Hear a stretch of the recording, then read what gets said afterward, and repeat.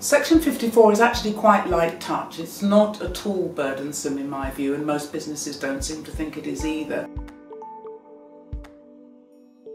It's structured in a way that explains very clearly what is required, but it also suggests the headings under which companies can report. Now at the moment that's purely voluntary, they can say as little or as much as they want to, but we hope to strengthen that in the future. Of course, I got involved in it when it was in the House of Lords, and because I've been involved in looking at the supply chains in the fashion industry, I was very keen to see how we could make this particular section work, because it is quite groundbreaking. I think what's really important is that government is very clear with business of its expectations.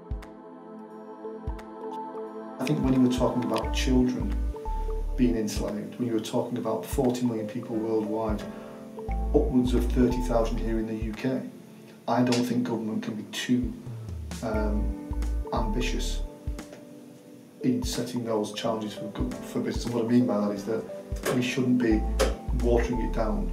It should be absolutely clear that this is unacceptable in the 21st century. The Co-op is the world's oldest cooperative business, and we're one of the biggest in the world. We're predominantly a food business, so for us, clear the products that we buy and then choose to sell, we have to look at whether there is slavery in those supply chains, and some of those supply chains are international and will go through many tiers. It is morally wrong for any business to do nothing about the risk of modern slavery in its supply chains. It cannot be an achievement for a business not to have slaves in its supply chains. Proper transparency is being able to engage and it be interrogated about what you're doing. It's not always easy for companies to understand what's going on in their supply chains. Non-governmental organisations, NGOs, can provide a useful link and a better understanding of what's actually going on the ground. In this way they can be really helpful for both business and for parliamentarians.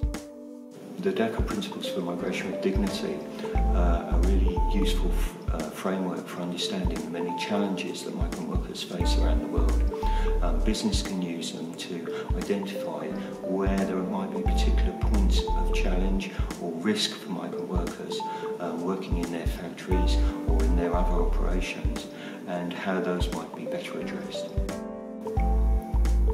I think initially some businesses were really scared that NGOs and trade unions and other parts of civil society were going to hammer them if they found out that there was something horrible going on in their supply chains.